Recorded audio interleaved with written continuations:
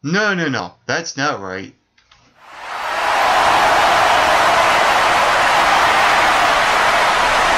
That's what I'm talking about.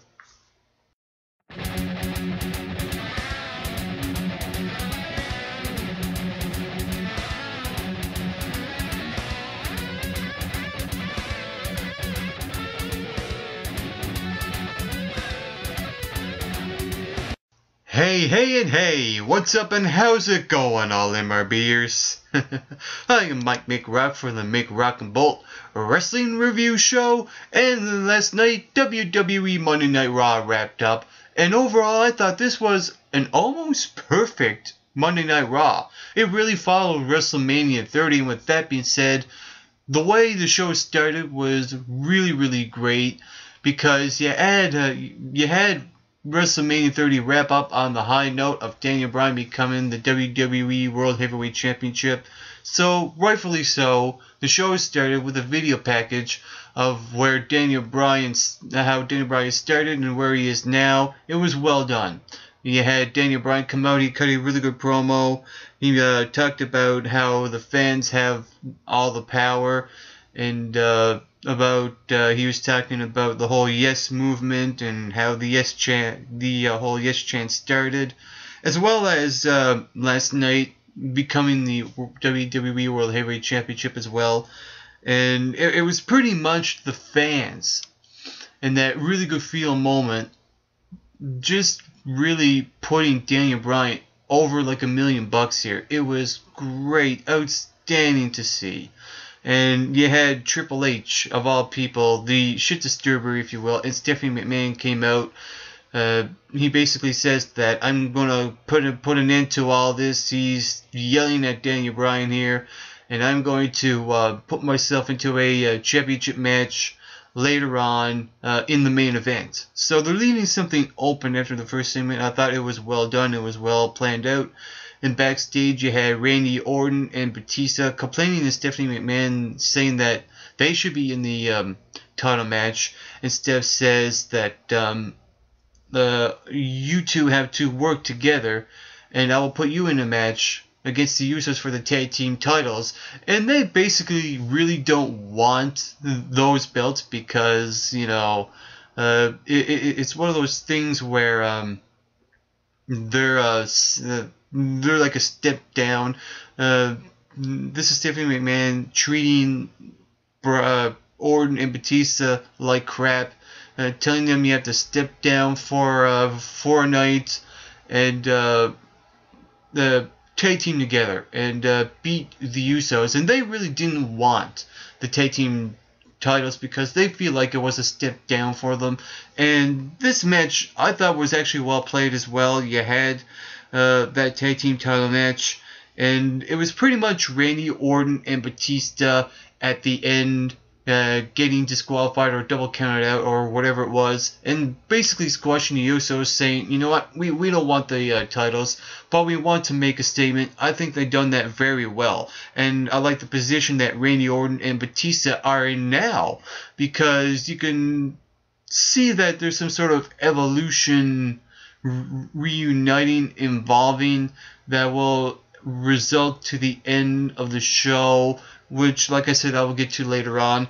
We also ended up having a six-man tag team match: John Cena, Big E, Langston, Sheamus versus the Wyatt family.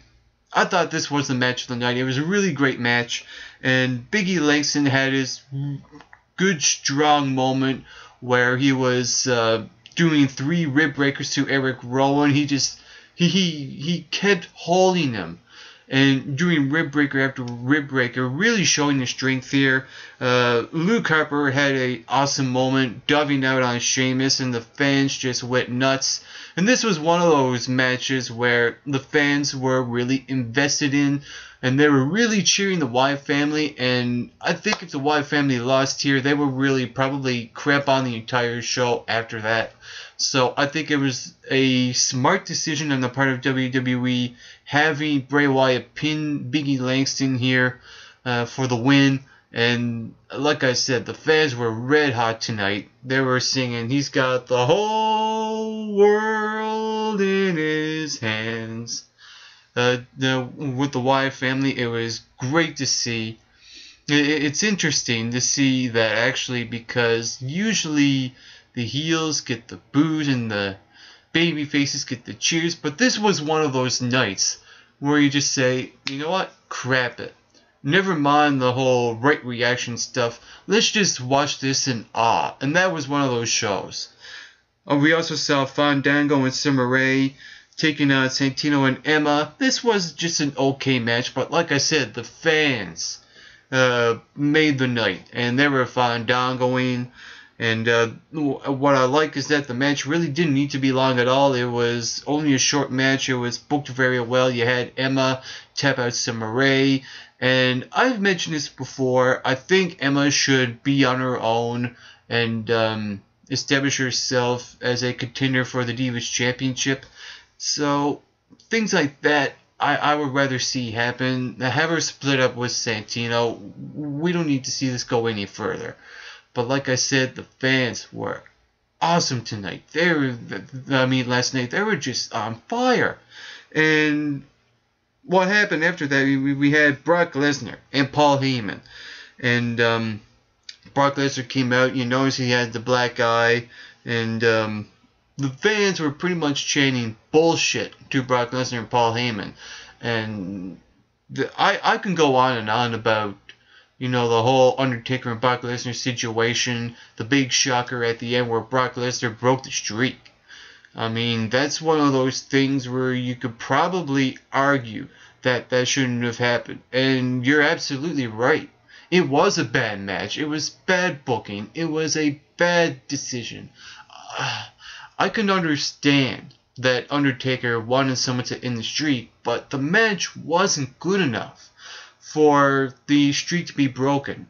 And Clint Bolt mentioned that in our WrestleMania 30 review, and he was right about that. But with this segment, with Brock Lesnar and Paul Heyman coming out here, was a stroke of genius. How Paul Heyman pretty much rubbed it in to all our faces, and we're all still in shock about it. I'm still in shock. I'm like, what? Did the referee mess up or something? Well, what's going on? Until you realize, oh my God, the streak is broken. So I love how Paul Heyman really played on it. It was genius. The way he was speaking was way over the top, and it felt right to what he was doing. He talks about shooting from the hip and mentions that Vince McMahon was in the ambulance with The Undertaker and going back to the hospital after suffering a concussion in the back 5 seconds after he went backstage. And he mentioned that Brock Lesnar is the 1-21-1 and said that no one measures up to him, not even Stone Cold, not even The Rock, not even The Undertaker, or even Rob Van Dam or anyone else. It was just great to see Paul Heyman come out, do that promo. It was really smart. It got me hooked. It got me watching. And I think Paul Heyman is one of those genius talkers like Bray Wyatt. It was awesome to see Paul Heyman do what he was doing. I would have liked to seen Brock Lesnar probably say a couple of things about it, but I understand it because Paul Heyman is that mouthpiece for Brock Lesnar. But the thing I'm going to get to later on, pretty much I have another point of view about Paul Heyman. You'll see what I mean. We also saw Rob Van Dam come out. He had a match with Damien Sandow. Rob Van Dam returns. The fans were behind him. He beats Damien Sandow here, and it sucks the position that Damien Sandow is in right now. Even coming off of the whole John Cena cashing in his briefcase on him, he just completely went downhill, and it's just, wow. It's amazing. I can understand, you can't push everyone, and that is the case here, and it just sucks that Damien Sandow is in this situation. That's all I have to say. You had Rey Mysterio taking out Bad News Barrett. Finally, Bad News Barrett is wrestling in the ring, long overdue. Let's just run with this. I really enjoyed this match, even though it was an okay match. The fans were really behind Bad News Barrett there. He was over with the crowd as hell, and I like that Rey Mysterio tried. He was getting booed the heck out of this match, but at least Rey Mysterio tried. He tried his best, but it was just one of those situations where he really couldn't control it. So, the one thing to me that I took away from this match is that finally Bad News Barrett is back. You had the whole couple of gimmicks before that really didn't work, and now he's got this. Let's just go with it. And I think that hopefully good things happen with Bad News Barrett. We also saw the debut of a couple of NXT personalities. One was Alexander Rusev, pretty much squashing Zack Ryder here. I like that at the end you had Alexander Rusev apply the camel clutch, even though this is a move that I've seen too many times before. I think he should change it, have something new, something different. But I love the way that Lana comes in and tells Rusev to stop, break the hold. And it's pretty much, the power of the woman. It just seems like she has control over Alexander Rusev. I mentioned this before on an NXT review. I enjoy the little things like that. And I hope great things for Alexander Rusev. I hope he doesn't turn into a Vladimir Kozlov and be Santino's sidekick in a year. So I hope that they do something smart with Alexander Rusev. Great debut. Right place, right time, the night after WrestleMania. Same with a certain diva. What happened was that AJ Lee come out. She cut a really good promo here. I thought she was really good on the microphone. She mentioned about being the longest reigning diva. Well, not the longest reigning Divas champion, but being that Divas champion that's been champion for 295 days. And that mentioned about the speech that she conveyed a couple of months ago.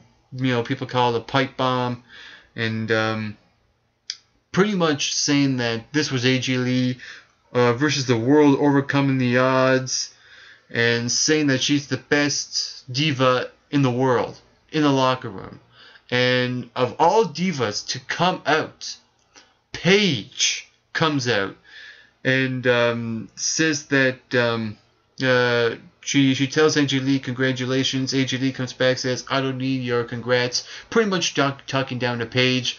They end up having a match for the Divas Championship, and it was one of those matches where it didn't need to be a 5-star classic 15-minute match. It was a well-told story where you had Paige in short work defeat AJ Lee. You had AJ Lee apply the submission hold, but Paige counters into the Paige Turner. I think that could have been cleaned up a bit. The execution of it was just a little off, but the execution of the entire segment, I thought, was a truly markout moment. It was great to see this.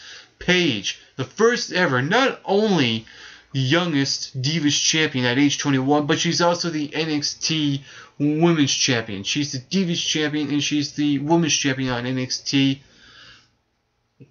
I love this moment. It was great. Truly markout moment. And speaking of markout moments, another great markout moment was the Ultimate Warrior's promo. It was great to see finally, for like so many years, the Ultimate Warrior is back on Raw. He wears the mask and he was doing all the snort stuff, and it was just great. I like that he mentioned that that the fans are legend makers of the Ultimate Warrior. Talked about passion and telling stories about making future stars and legends, and that the legacy and the legend of the Ultimate Warrior will live on. It was just great to see this on television. Another great markout moment. And you also had a really good storytelling with this next segment.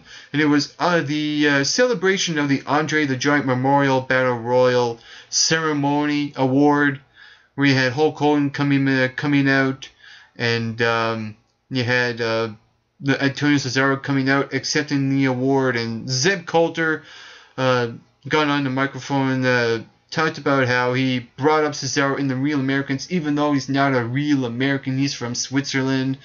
And he said that he's a Zeb Coulter guy, but Antonio interrupts him and says, "No, I'm not a Zeb Coulter guy. I'm a Paul Heyman guy." And I'm like, whoa, this caught me by surprise. And it's interesting. You have the whole situation with Paul Heyman and Brock Lesnar earlier on in the night, and then already the fans love him because he's with Cesaro right now.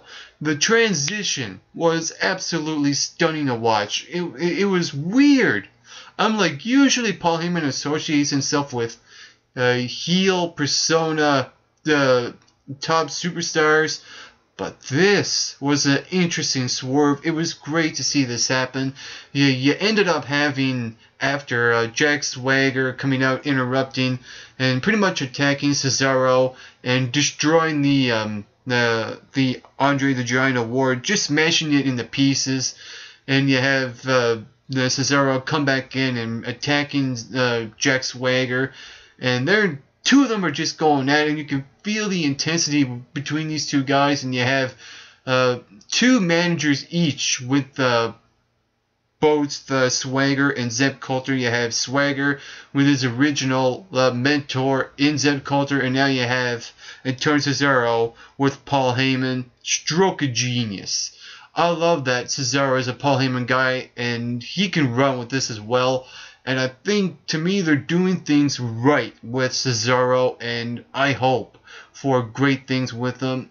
And with that said, I see Swagger going downhill. It's going to be one of those situations where Shawn Michaels turned on Marty Jannetty, his career boosted, Marty Jannetty's career went nowhere. The same thing will probably happen with Jack Swagger and Cesaro.